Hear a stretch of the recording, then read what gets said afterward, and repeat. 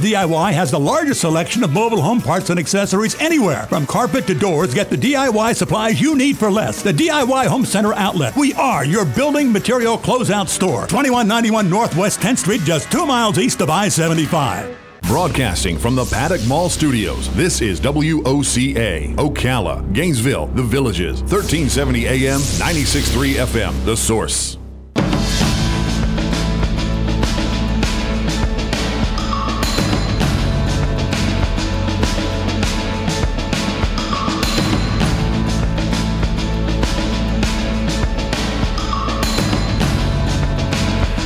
Okay, 6 minutes after 9 o'clock. Thank you for tuning in this Monday morning. So there's a good chance that if you're listening to a guy on the radio, like me, that he is a geek or a nerd, or at least has been in his life. I absolutely, I probably still am. But in school I was. And now that doesn't necessarily mean a bad thing. It just means that I did nerdy things. Like, for example, joining the debate club.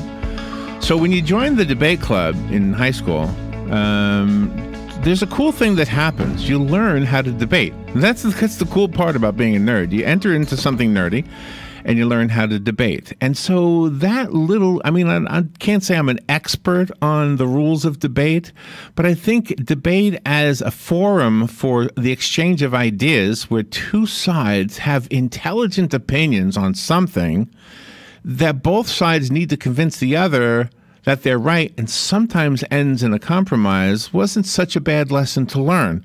There were certain rules that you couldn't lie. You couldn't call each other names. If you told a lie that would completely trump, not to use the president's name, but that's a word. To completely trump somebody with a lie would disqualify the whole thing because the lie was told. I'll give you an example that happened in school. This is crazy. There was a debate as to whether there were any bass in the school pond. Okay, and I said, no, there's probably not. And the other guy said, well, I saw some. Well, that was a lie.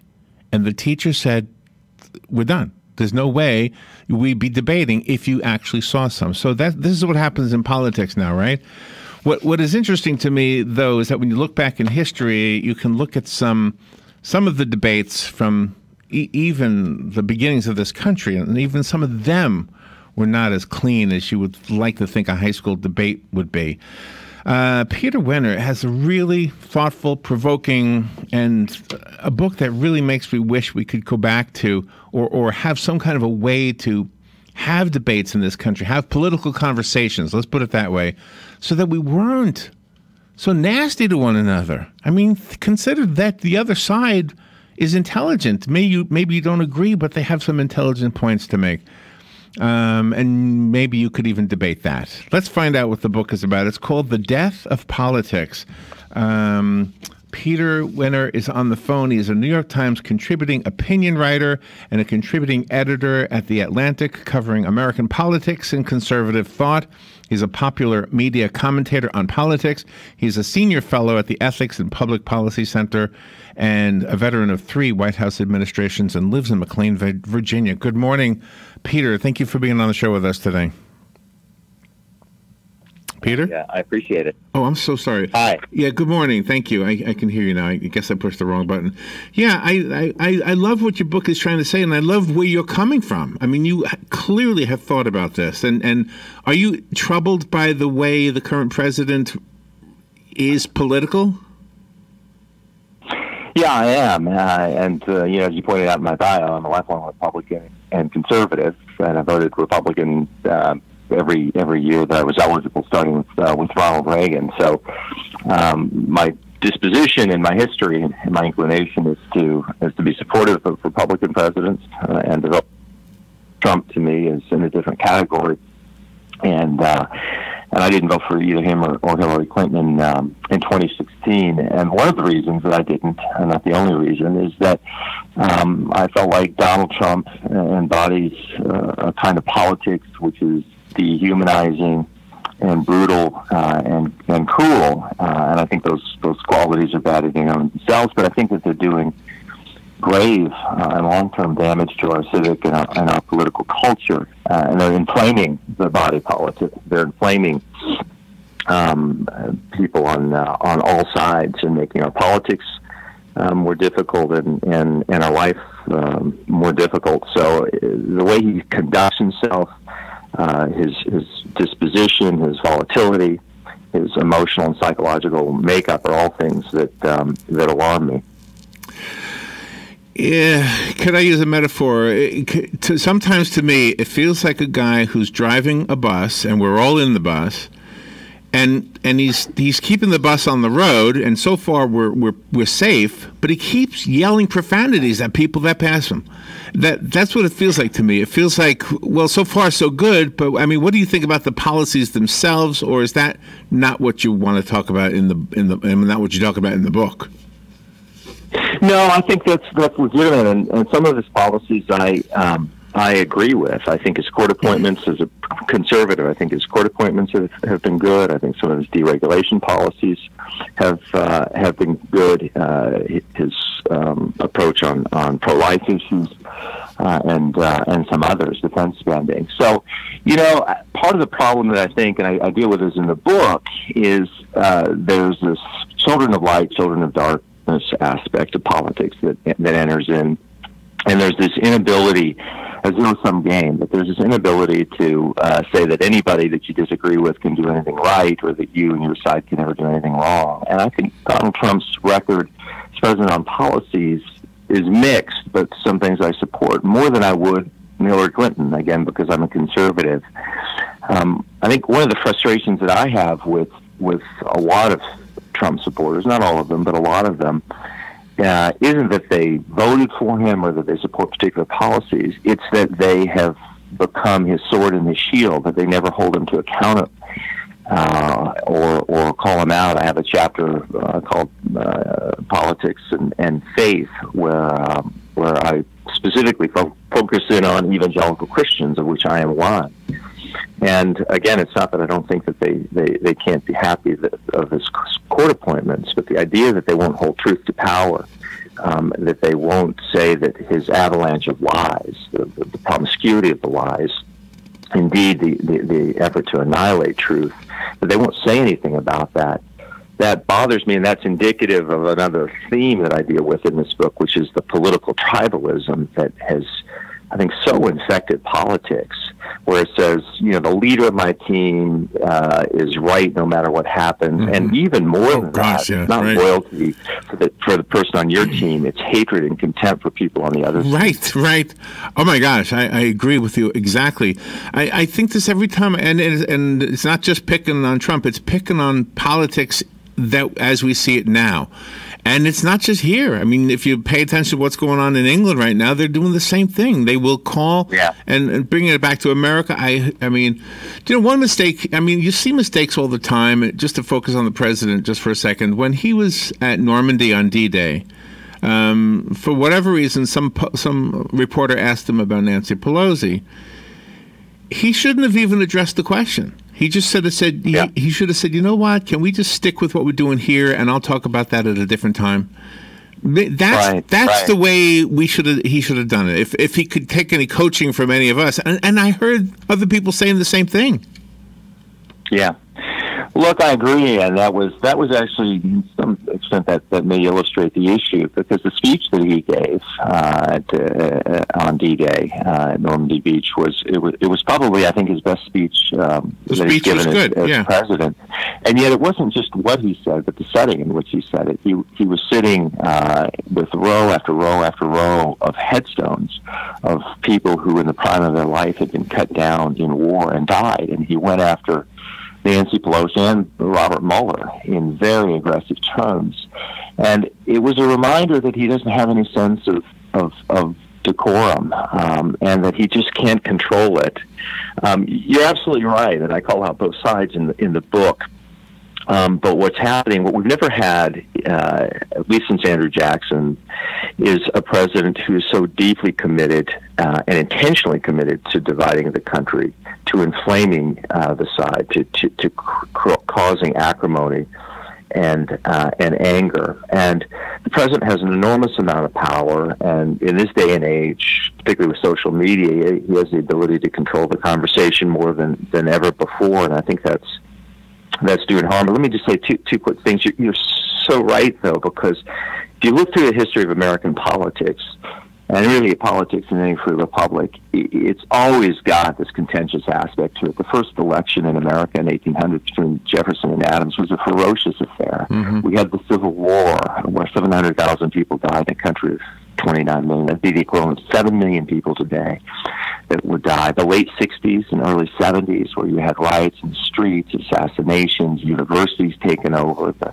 Democratic Convention in Chicago, where there were riots. You had Kent State, you had Watergate, I mean, on and on. So this country has gone through difficult times before, more difficult than we face now. So we can't lose perspective. And the other thing, and I deal with this a lot in the book, is the importance of pushing back, of not giving into fatalism or cynicism, of knowing deep in our hearts that we have the capacity to write new and wonderful chapters in the American story. That doesn't mean that we're fated to do it. It doesn't mean that we will do it.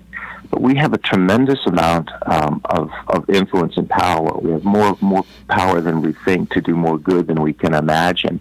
But that requires us to begin to take back our country and to act as citizens in how we vote and how we conduct ourselves as constituents, mm-hmm. and indeed how we conduct ourselves in our communities, in our families, in our daily lives. Mm-hmm. One person acting alone can't do much, but a lot of people acting together can create a culture.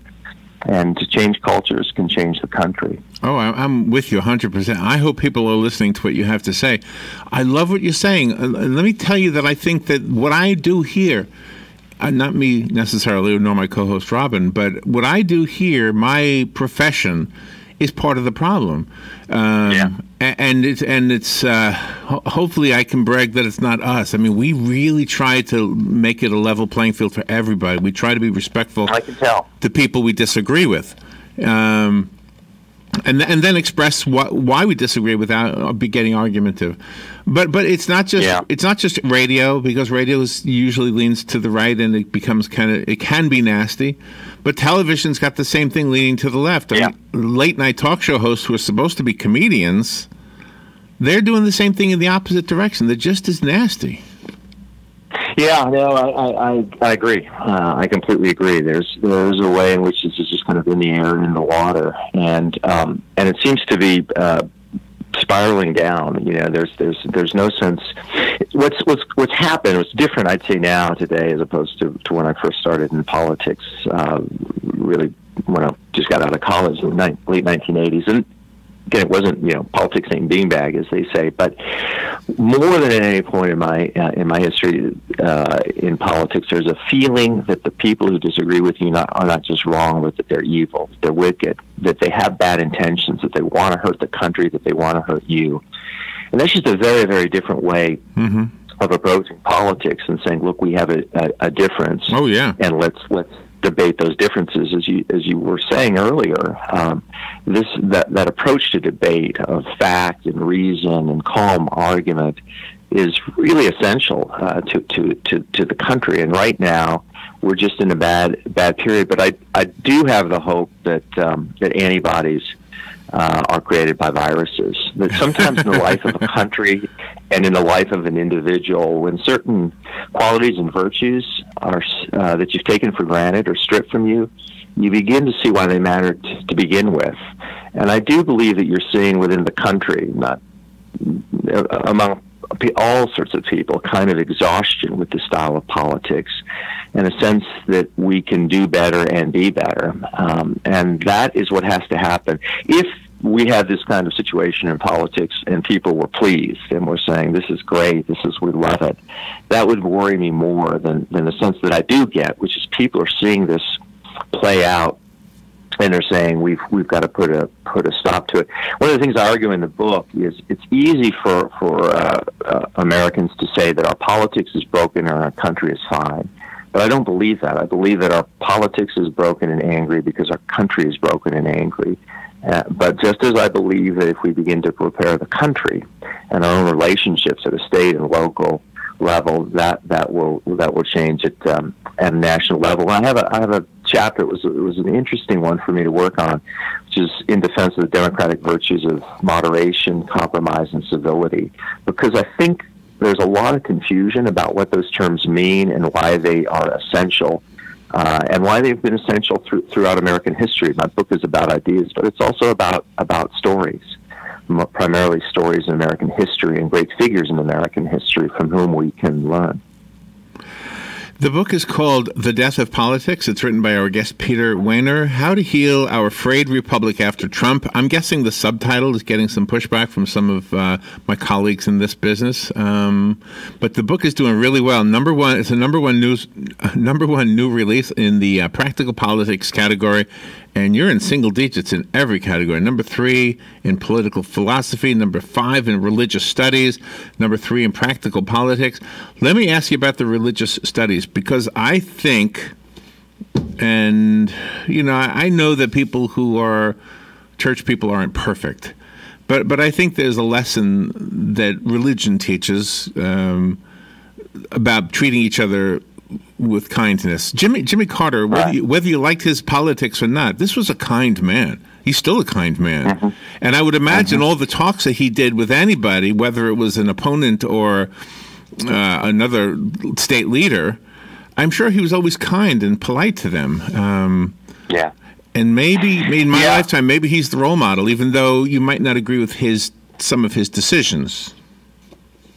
No, I think that's right. I think Carter was a role model in a way. I think Ronald Reagan was a role model in a way. Ronald Reagan was a person of deep convictions, and he was a person of unfailing graciousness. Mitch Daniels, I tell the story in the book, who's a old friend of mine, who was governor of Indiana. He was a political aide for Ronald Reagan, and he tells a story about how politics was getting heated up, and he and others there had wanted to lash out, and Reagan told Mitch, just remember, we don't have enemies, we only have opponents. And the person I worked most closely with, George W. Bush, was a person of deep decency. So those people exist, and for the most part, we've had presidents who have tried at least now and then to bring the country together. Now we don't have that so much. And in the chapter on religion and politics, and as I said earlier, I'm a person of the Christian faith. I make the argument that faith has played an important and noble role in American history in a lot of areas. The anti-slavery movement, the anti-segregation movement, the pro-life movement, child labor laws, and so forth. So my belief is that politics, that faith rightly understood, rightly practiced, can do great good. But on the other hand, we also have in history, American history and world history, the opposite, which is that religion wrongly understood and wrongly practiced is like kerosene on a already absolutely burning fire. Yeah. And one has to be really careful about it. And I think probably the thing that makes me the most heartsick about the politics today is seeing the way that a lot of evangelical leaders, self-proclaimed evangelical leaders in the political sphere, have conducted the politics. Again, not that they don't have reasons to support some of Donald Trump's policies, but that they have been so ferociously strong in their defense of him and in attacking others. Oh, absolutely. You go back and you look what happened with Bill Clinton. They argued that character mattered. They used character as a 2x4 to bash him upside the head. It's actually absolutely, yeah. You're hitting it on the head. Let me just tell you, part of the challenge of doing a radio show is that you have, when Clinton was president, we did a show. When Obama was president, we did a show. When the Bushes were in the office, we've been doing this for a long time, and we constantly have to talk to people about the issue at hand, not the person. Yes, because this is what happens. Somebody who hates Obama, for example, during the Obama years, wouldn't want to admit that anything he said was good or any. I used a quote from his inaugural address, and it was a beautiful quote. I can't remember what it is, but the point is, what he said in the context of what he said was wonderful. Same thing with Trump. He's had his moments, good stuff. But if you don't like them, Yeah. you're never going to agree it's good. I can't get over how people won't let up from the politics. Yeah. Well, there's something in the course of the study of this book, I knew about it, but I researched more for the purpose of this book, which helped me understand this phenomenon better than I did, which is what social scientists and neuroscientists refer to as confirmation bias and motivated reasoning. And that's a sense in which we come to these certain positions, including in politics. We think we come to them through this rational, dispassionate way. We would analyze the facts and we say, look, this is the best argument on gun control or on education policy or whatever. In fact, what politics is about, what much of life is about, is that something else is going on, which we have intuitions, dispositions, temperaments, where we almost instantaneously are pulled in one direction or another, and then we construct arguments to justify the position that we've arrived at for other reasons. And that, I think, is what we're seeing. That's always the case in politics and life, but it's so accelerated, so amplified now. And so what happens, how you see that manifest is exactly what you're describing. It's a sense that if you're a liberal and Barack Obama did something and you would praise him, and Trump or Bush had done the same thing, you would criticize him because that's not the leader of your tribe, and vice versa. And that's a kind of intellectual and moral corruption that happens. It says you're not being fair-minded in this. You're not willing to give the slightest benefit of the doubt to a person that you disagree with. That's right. And that you're always giving the benefit of the doubt to the people that you do agree with. And that's got to change. And that has to change, again, in individual lives and in our collective lives. We'll never get rid of it, but we can mitigate it to make our country better and our politics better. I would much rather hear somebody who doesn't like a policy from a president. I would much rather hear them argue why they don't like the policy than to just be talking about how the guy is bad and how he has said some inappropriate things. The fact is he has said some inappropriate things. But I mean, you have to be able to articulate what it is. One of the struggles, I think, of Alexandria, what's her name? Alexandria Cortez, the lady who's the young representative. Ocasio-Cortez, AOC, yeah. Now she's young and she's got a lot of learning to do, and she needs to understand how this country works. And I would argue that she's trying and that she wants to do what's good. But she's definitely not being treated fairly by the people who disagree with her. They're calling her names. They're just threatening her. It is crazy. Yeah. I can't believe they won't let somebody that was voted into office have an opportunity to speak her mind, and then somebody else, maybe Ted Cruz. I think they're working together, which is a good thing. Maybe she'll get. And nobody enters any job knowing everything, and she's got some learning to do. That's all. Yeah. Yeah. I tell just a quick anecdote in the book. It's a story between C.S. Lewis and Owen Barfield. Lewis was a great Christian apologist and children's author and medievalist. Barfield was a philosopher and poet. And Lewis, in his book Surprised by Joy, refers to first friends and second friends. And he says the first friend is the person who's your alter ego. That's the person where you start the sentence, they can complete it. We all need that. Those are people who see the world the same way we do. He talks about a second friend, who in his case is Owen Barfield. And he said that's the person that your anti-self. That's the individual that when you read the same books, they draw all the wrong conclusions from them. And he talks about Lewis and Barfield arguing hammer and tong late into the night, leaning into each other's punches, but unknowingly beginning to learn from the other person, and an affection developing. And the important thing about that story, where we can learn so much in politics, is that both Lewis and Barfield treasured their relationship precisely because they saw the world in a somewhat different way, because they felt like they could see things together that they couldn't see separately, and that they each had something to teach the other. And Barfield later said, when Lewis and I debated, we didn't debate for victory, we debated for truth. We debated in the hopes that going back and forth, we would both see things in new and better ways. And that's just a fundamentally different way of looking at debate than if you say, I'm going to get into this debate to beat my opponent no matter what. I won't concede a single point. And that again is just what we have to do as a country. Yeah, if we looked at some of the documents of our founding fathers, some of the conclusions that they came to, which was to allow us all to talk freely and to have freedom of the press, that's good, because it means that we don't have to always agree. And in fact, we should talk about each issue and not the person. I think this book would do President Trump a favor if he would just pay attention to what you're trying to say. I think if he cleaned up his act based on what you say in your book, I think he would be, I don't know, if he wants to be remembered as the greatest president ever, then he should follow some of the things you say. That's what I think.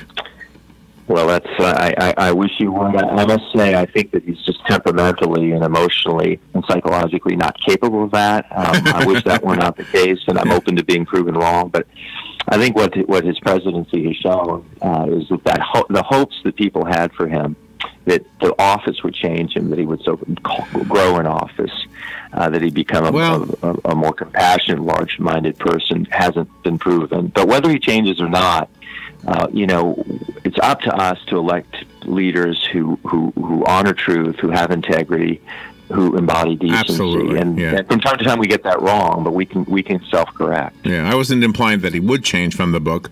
It was hypothetical, if somebody could change. So if somebody running for office now is trying to emulate anybody, take these ideas into mind. Look at somebody like, forget the issues. Just look at the character of a person like Lincoln or Carter or even Kennedy or Reagan, as you said. I mean, look at the character of those people. Lincoln to me is not just the greatest president in American history, but he's the greatest American, period. And he was a person of tremendous intellectual and moral integrity. And there's one of his biographers talks about how he had the power, because of his mind, his ability to debate, to wound people, but he didn't do it. As he grew older, he grew more empathetic, more compassionate, more tender, and of course, he's remembered not just for what he did as president, but for what he said. When he asked before the war that the bonds of affection between us not be broken, and at the end, after that brutal civil war, he wrote about. In his second inaugural, he talked about with malice toward none, with charity towards all, and so he was a healing agent, even as he oversaw the most difficult war in American history. And there are other figures like that in American history that we can look to and emulate and reward. And if we do, things will get better in our politics, and if our politics gets better, our country will get better. I loved this conversation. I didn't know where it was going to go when we started out. I didn't know if we were going to be disagreeing with one another or not, but I absolutely agree with what you're saying. The book is called The Death of Politics, Peter Wehner, Wehner. I found it on Amazon. It's really doing well. Do you have a website you'd like to recommend? Well, the Ethics and Public Policy Center is where I work, and to follow on Twitter, it's at Peter_Wehner. And as you said, for the book, if people go to Amazon, that's great. The book was written in less than a year, but in many ways, it's the product of a lifetime in politics. And I think all books are labors, but this was a labor of love, and I hope it shows. Thank you, Doctor. Great conversation. All right, we'll be right back. Thank you so much. This is The Source, WOCA Ocala. Broadcasting from the Paddock Mall Studios, this is WOCA, Ocala, Gainesville, The Villages, 1370 AM, 96.3 FM, The Source. Ask yourself, what do you pay for health care? Are you single? Do you pay more than $199 a month? Are you a couple? Do you pay more than $249 a month? Do you have a family? Do you pay more than $529 a month? Yes, you can serve the entire family with health care for only $529 a month. Sign up at any time of the year, pick your own doctor and hospital, ask any